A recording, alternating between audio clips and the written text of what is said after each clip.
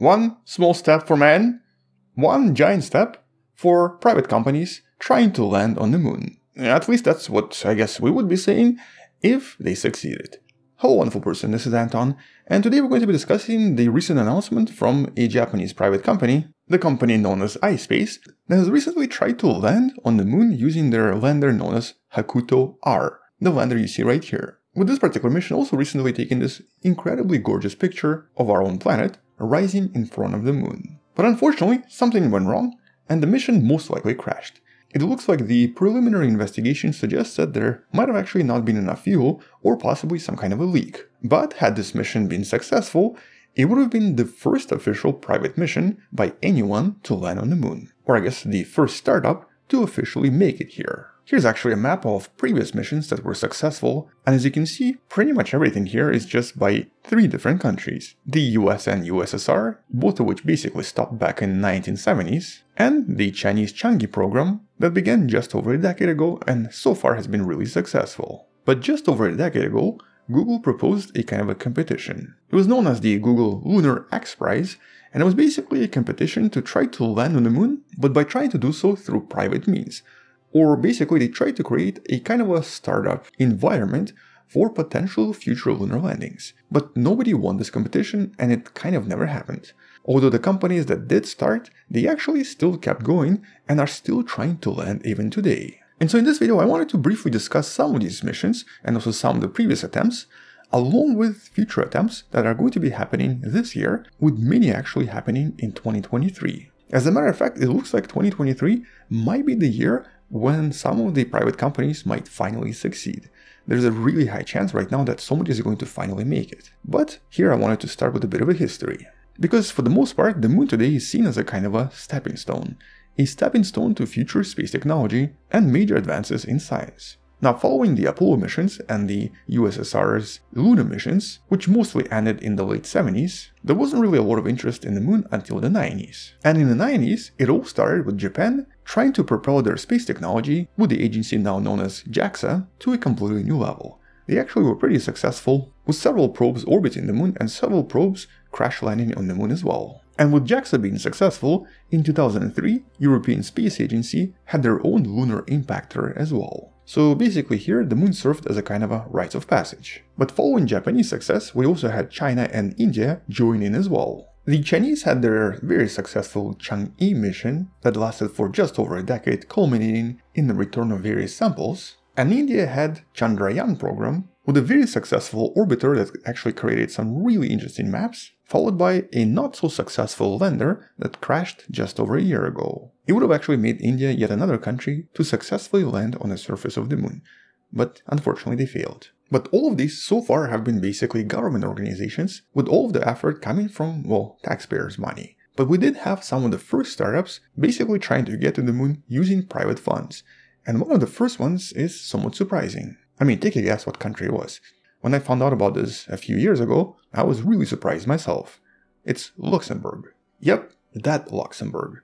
The tiny European country that became the 8th country to reach the moon with an impactor by a company known as Lux Space. A company that also became a part of a larger conglomerate from Germany, whose main purpose is basically space technologies. And so back in 2014, they hitched a ride on top of the Chang'e mission and conducted the first ever private lunar flyby. But because this wasn't a landing or even a crash landing, they didn't become one of the countries on the surface. And so until 2019, there were really no other countries on the surface here. But in 2019, we had the first potential lunar lander, the one that almost succeeded. This was by an Israeli space-ill company that attempted to land their Bereshit 1 lander, which was initially one of the contestants in the previously mentioned Google competition.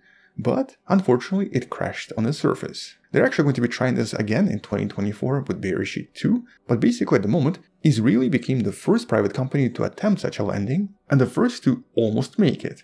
They actually delivered some really interesting scientific instruments to the surface, which you can find out more about in one of the videos in the description. And this was the beginning of several different attempts by different private organizations to try to be the first.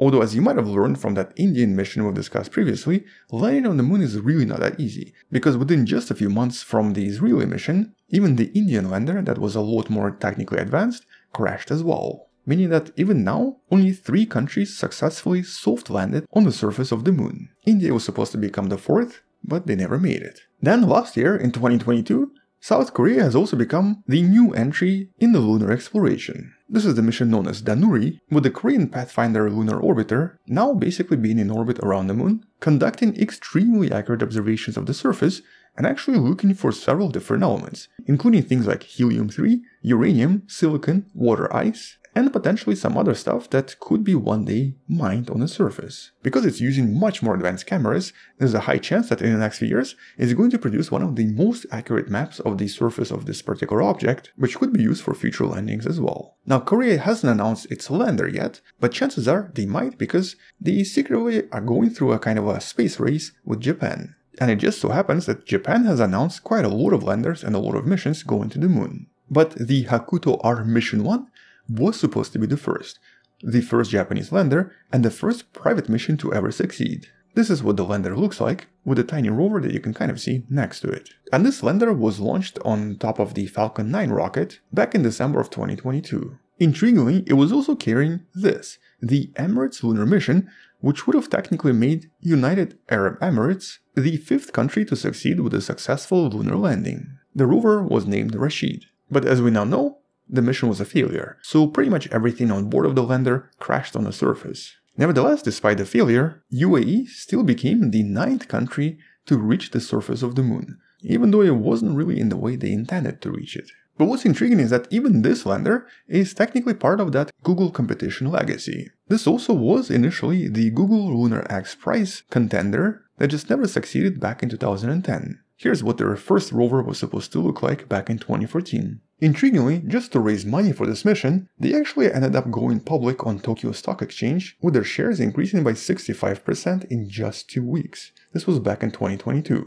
And just for funsies, if we take a look at their stock now, not doing so hot anymore. It basically lost nearly 30% in just a few hours. Also, just a fun tidbit, this particular lander had something else really Japanese inside of it. A transformer, or I guess a transformable lunar robot. But I mean, no matter what you refer to it as, it was a transformer. And what's even crazier is that it was produced by JAXA, the Japanese space agency, and Tomy Company, literally responsible for the Transformer toy line. It's a toy company that's pretty famous in Asia, and you can generally find it in most toy stores in North America as well. So secretly, I wanted this mission to succeed just to see this work on the moon. Maybe next time. But despite of this failure now, we still might have one more mission succeed in the next few months. And here we're talking about a Japanese mission. This might be the first Japanese rover on the surface of the moon, assuming everything goes right. The Yaoki rover, if successful, would become the lightest rover ever produced at just under half a kilo. But it would be part of another mission, another startup, that's going to be launching in June of 2023.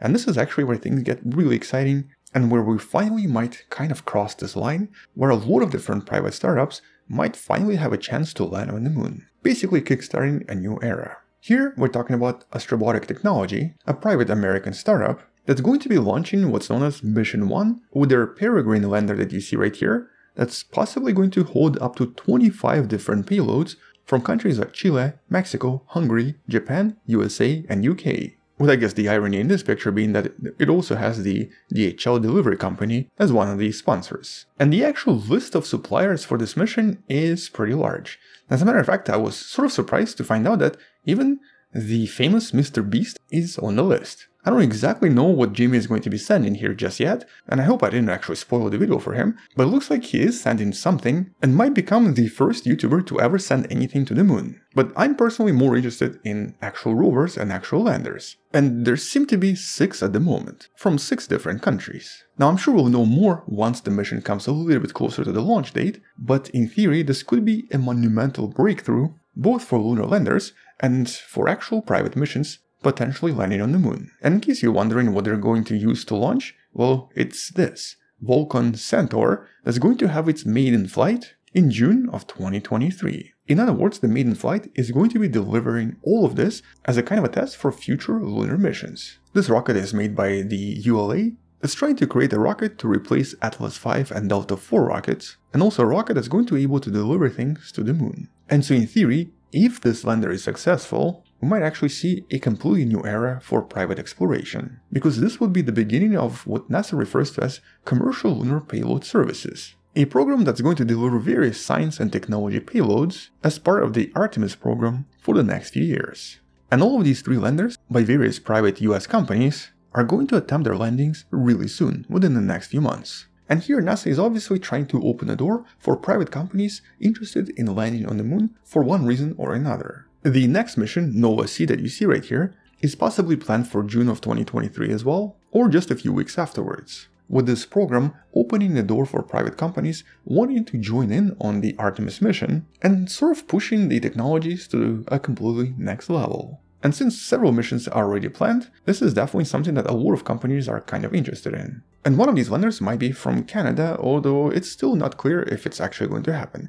The Doge 1, that sort of started as a joke from various Doge supporters, that crypto coin, that actually did make enough money to make a CubeSat, but I don't think I've heard a lot about the actual progress. Previously though, it was supposed to be part of the same mission as the Nova-C. And so if everything goes right, we might actually suddenly have a new explosion of lunar exploration, with quite a lot of countries making it to the surface for the first time with the lander you see right here. There's even something called cube rovers that someone came up with recently that are supposed to be these miniature rovers very similar to CubeSats. And that's the one I was kind of interested in, just to see how well it works. And so anyway, until the mission launches and until the initial tests are conducted, we're not going to know much else. For now, it's all kind of just theoretical and hypothetical, and for all we know, they might experience the same fate as every other private mission to date. Although chances are that the American companies supported by NASA might have a slightly higher chance of succeeding. We'll see how it goes, and I'll definitely follow this up with the next video in the next few months. Until then, thank you for watching, subscribe, share this with someone who loves learning about space and sciences,